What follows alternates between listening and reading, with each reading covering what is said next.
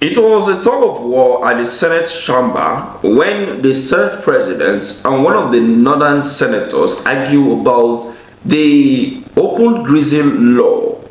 Remember that under the last administration, in particular Benue State, they had this ban on open grazing, of which the then governor Samuel Otom openly criticized the herders, openly grazing their cattle in Benue State. Some of the states, follow suit, and we saw that bringing into bed the Amoteku in the southwest and other states across the country. These farmers herders clashes, one of the way to end this is what the former governor of Benue State tried to do by implementing this open grazing law, of which it is a normal thing which is practicable everywhere in the world, that you keep your cattle, cow, and the rest in one particular place, that is ranching. But then, coming to Nigeria, it seems like we are still living in old age. But according to the Senate president, he said that cows are not citizens of Nigeria. So, Mr. President, cows are not citizens of Nigeria. You didn't hear what I said. Senator Leru, are you arguing with me? No, I said cows are not citizens. The section you are referring to is talking about citizens of Nigeria. Yes. And cows are not citizens of Nigeria. Cows can come in from Niger, they can come in from Chad, anywhere. But cows are not citizens. Wrong. So, your point of order is noted, but rejected. You want to make contribution on the debate? Go ahead. Yeah. Firmly that cows are not citizens of Nigeria, and senators from the north region oppose move to ban open grazing in Nigeria. In a viral video, which you've watched already, the senator said that if the bill is being passed to law, then there is going to be a total ban on the open grazing in Nigeria. The bill was sponsored by Senator Titus Sam, representing Benue Northwest. While prohibiting open grazing nationwide, this is aimed at resolving long-standing conflict between herders and farmers. The proposed law outlines specific regulation for the establishment and management of ranches, promoting best practices and mitigating dispute between herders and farmers.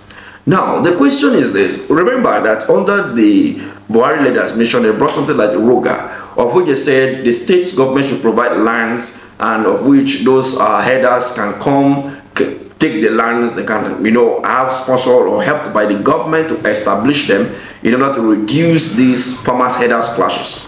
And this sparked a lot of reaction across Nigeria at that time.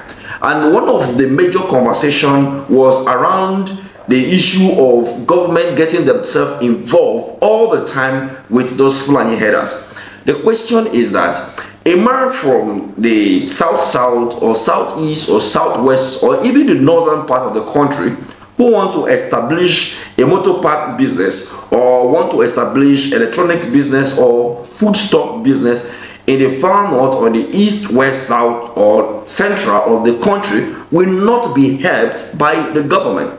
The best the government does is to build a market, of which that market will be rented to those that intend to sell their products in that market.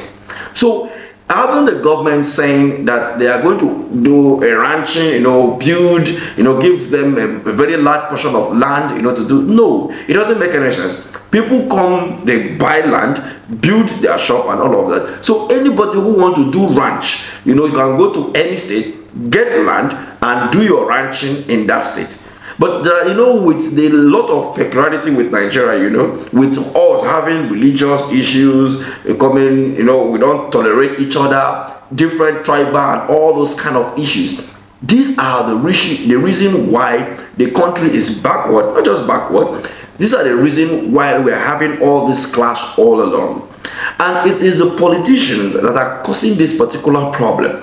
If only that they can make it clear and we can have some rules and regulations that guide us and nobody cross the red line, then we'll be comfortably having a Yoruba man having his business in Sokoto, and a Sokoto man having his business in Lagos, and same in Enugu, Abia, and Zamfara. But when you see somebody living the far north to the eastern part, and from east to the far north, you begin to see argument of taking my land to take this and all of that. Like what happened in Lagos recently, where they are saying that the Igbos should leave Lagos for them, that Lagos belongs to the Igbos, the Yorubas. This is the problem. The tribal war that has been encouraged by politicians is the reason why we are still having these issues surrounding our security, having people killed every now and then.